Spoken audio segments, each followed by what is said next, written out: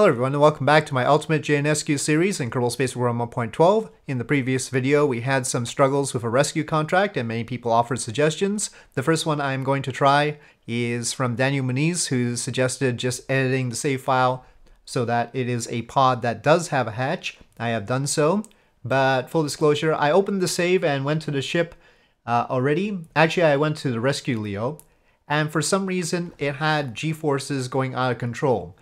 And the pod exploded just when I turned to it. So something went wrong there. Now I had added a chronometer, and for some reason the chronometer, and that was supposed to adjust the day length or whatever, or the clock, and the chronometer wasn't the right version for KSP, so I've removed it. And we'll try again, and this time I'll go directly to Sergey's wreckage, which should be a Mark 1 pod.version 2 or something like that. Anyway, it was the same one that Lanley was in already, so we know it works. And we will see if we get some other glitch. If we do, I'm gonna have to think of something else. Okay, well, so far so good here. Now the rescue Leo is over there. Now, of course, the parts that we added to this are all over the place now. I didn't think this was Mark 1 pod version 2, but okay.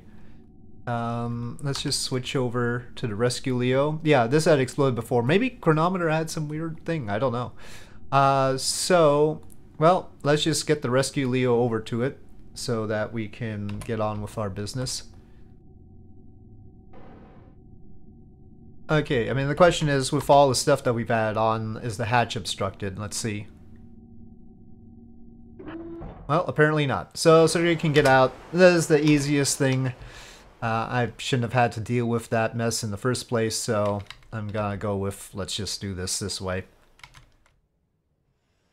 I'm sure I will cause myself some other tight spots that I'll have to figure out my way through without having a game glitch do it for me.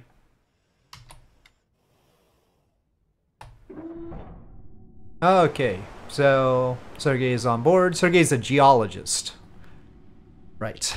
Anyway, so let's get to the mission that Sergey was supposed to be in charge of. And we'll probably just bring Bill right back down. I don't know, maybe we should have a engineer up, but let's save Bill. Bill's our only engineer right now, and obviously very important, can do things. So we don't want to lose Bill or anything.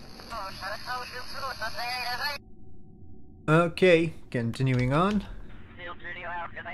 I mean, on the bright side, Sergey's a geologist, so should be able to get a green sandstone, right?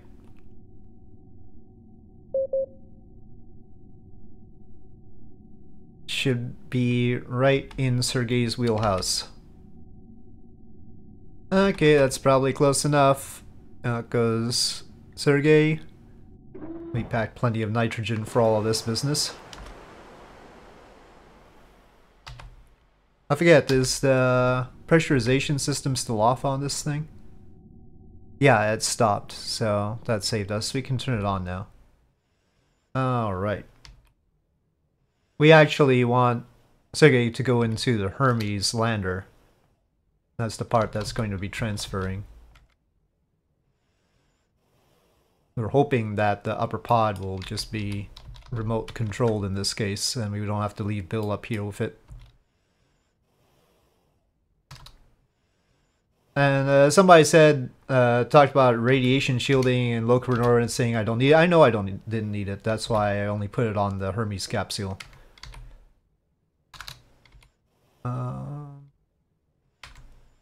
This window was hatch related, right? Yeah. Okay. So we shouldn't have any shielding up there. See, no shielding on the part that's gonna stay in low current orbit. Just shielding on the part that isn't. Okay, but first we'll bring Bill back down because Bill is a very valuable member of our team. And so we will once again try to get to the KSC, I suppose, though it's in the dark right now. But, you know, recovery value and everything. We'll wait in orbit. Need some sort of reference point for where we deorbit do the deorbitor. I like this lake thing here. Let's say we go with this lake thing. We're actually that pod. Oh, no, that pod. Okay, so lake thing, and we are going to bring it down to 30 and see what happens so that we can get a reliable estimate for what we should do for re-entry. I mean, for this pod, of course, different pods will have different ballistic coefficients. Okay, that's close enough. I'm going to configure and arm the parachute. Alright, separation of the service module. Someday we'll make one that it's all built in, but not just yet.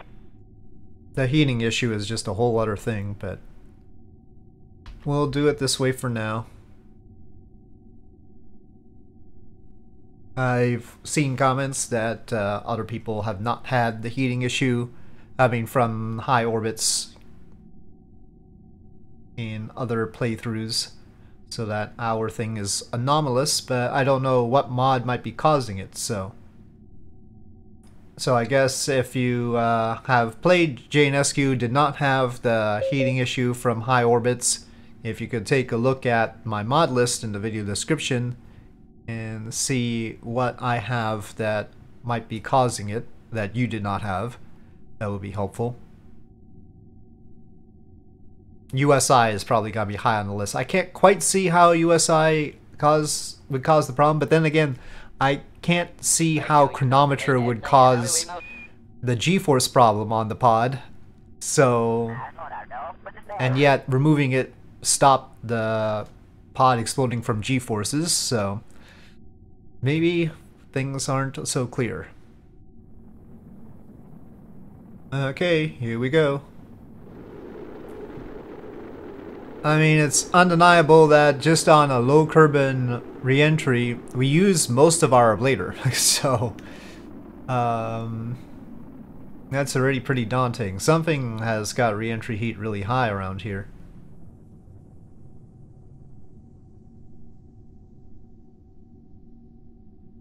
Let me just quickly take a look at the settings.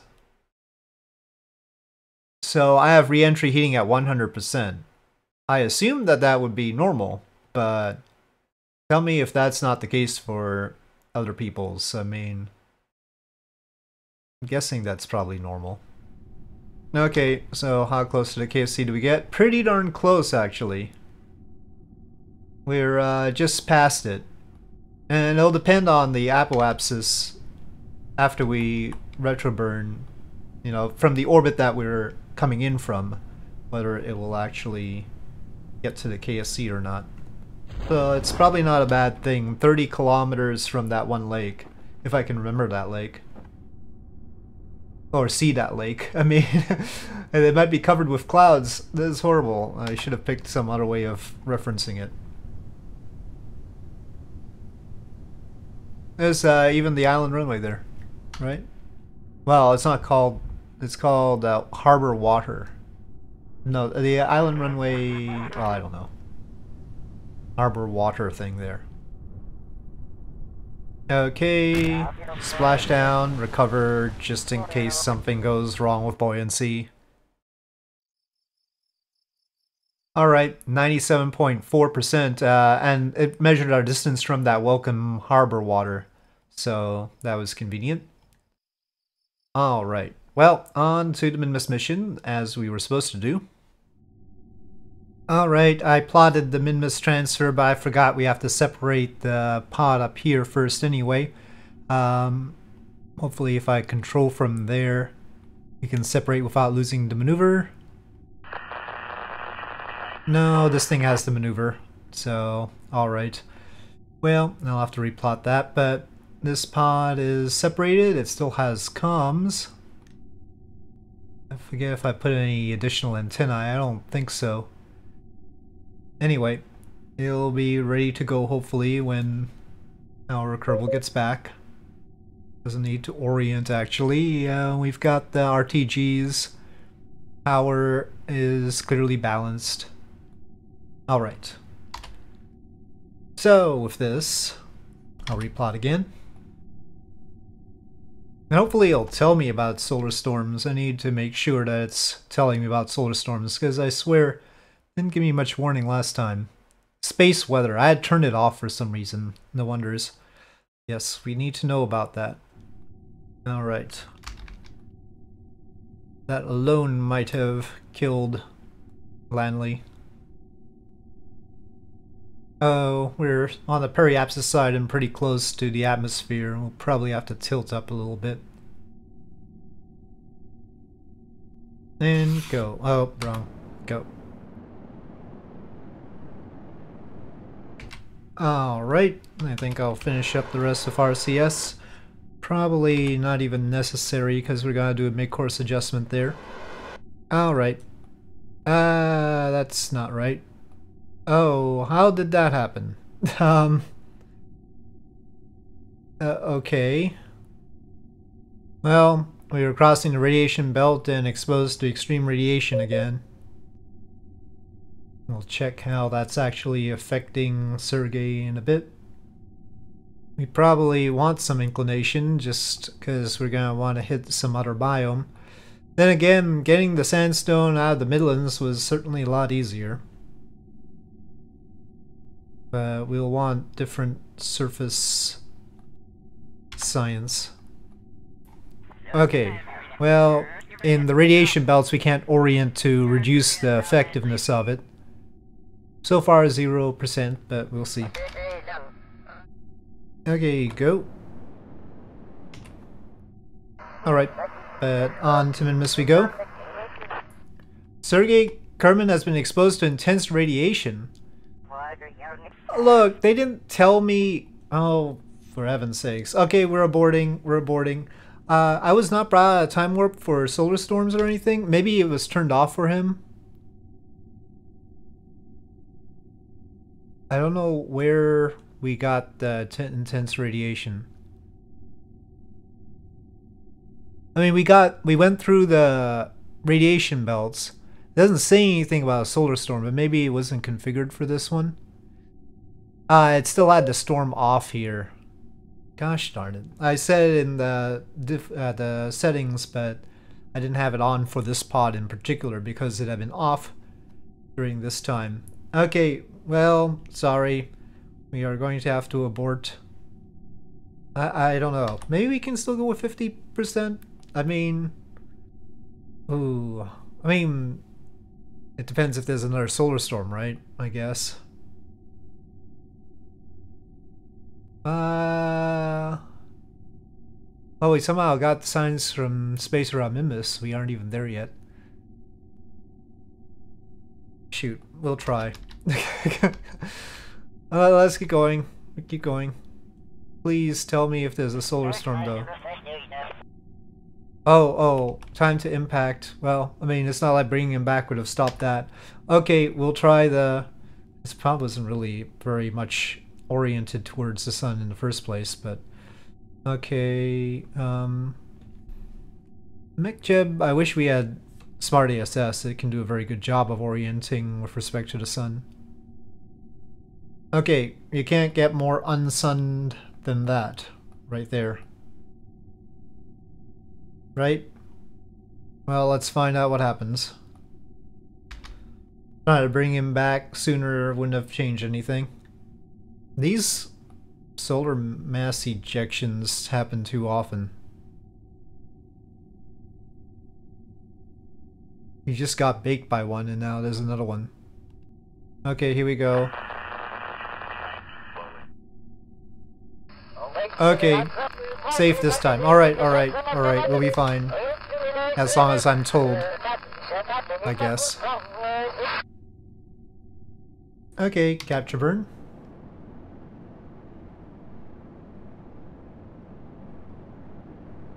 For some reason around Minmus, there's like, the plume is completely different, and it's wrong. It's like an inverted plume or something. We had a pretty fine plume before, but around here we have weird lack of plume. I mean, there is sort of a effect going on out here, but it isn't a proper plume. It's weird. Okay, that'll do for now. Alright.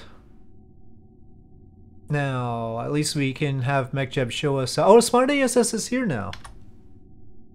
Wait, there's a lot fewer things. Some modules are disabled. Yeah, but now we have Smart ASS. What happened to change which modules? Because, like, I thought it was completely different. It had, like, the opposite modules before.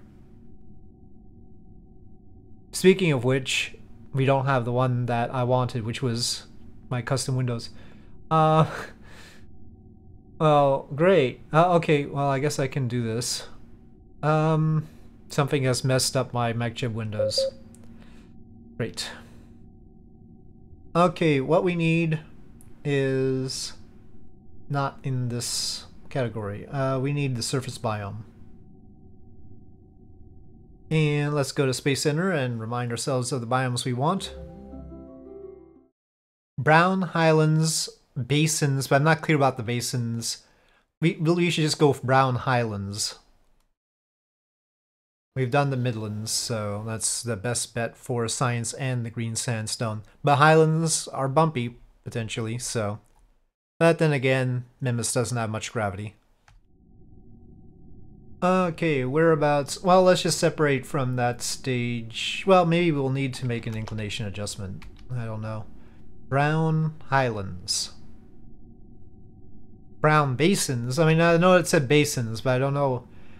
Maybe it meant brown basins? What's with brown anyway? Nothing around here is brown. But there's also Minmus basins, so it's tough to tell whether it meant brown basins because it said brown highlands and basins, or whether it just meant regular basins. Minmus highlands are a separate thing. There's a brown highlands and then there's highlands. It's all mint ice cream. I don't know what you're talking about. Brown. Maybe they're chocolate chips. Oh, I just saw Brown Highlands, but then we passed it really quickly. Here, Brown Highlands. Okay, we're going with this one.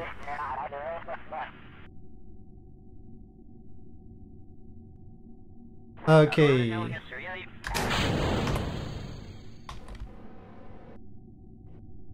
And we're just gonna cut our surface velocity dead right here. Oh, we went to Midlands. Well, in theory, we're pointing in the opposite direction, so we'll get back to Highlands if we just overburn in this direction a little bit. Okay, Brown Highlands again. But are there enough Brown Highlands to actually find a stone at? Well, we're gonna have to pick our landing spot a bit. I'm gonna try for over here.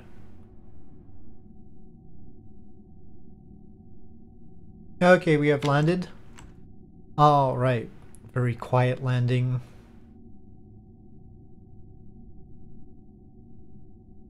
Okay, well, geologist, EVA please. And faceplant. Customary faceplant. Plant flag. Sergey in the Brown Highlands, hopefully. I'm here for the rocks. Well, that makes sense. Surface sample, EV report. Okay, well, we can't verify that we're in the Brown Highlands right now, but I think we are. But can I find a rock in this sort of situation? Not those rocks. I'm sure it's a smallish rock. Barely visible. I guess we should knock into a few rocks just to convince it that we're trying. Okay, we are on a rock. It is not the kind of rock we're looking for, as expected. If we go too far down, it might not be Highlands anymore. We have helmet lights. We have helmet lights, but they don't do a whole lot. Oh, I see a little rock there. I see a little rock. It might not be that little rock, though. We'll see. Seen pretty little.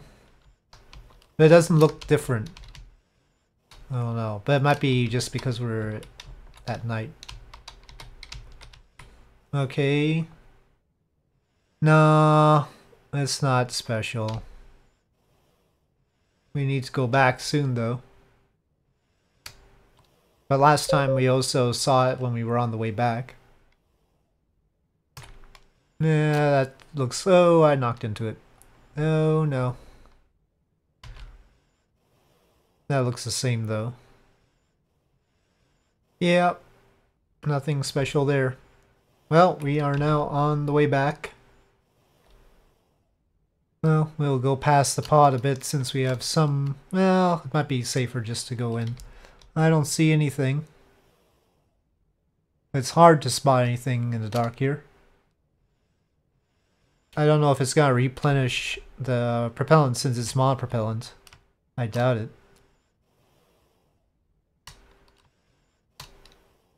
Oh, we should have depressurized the cabin too. But we're not gonna be in it for very long anyway. Okay, well, we are at the Brown Highlands. So something went wrong with the dash apostrophe S there. Well, let's see if we pop them out again. Let's this time depressurize first.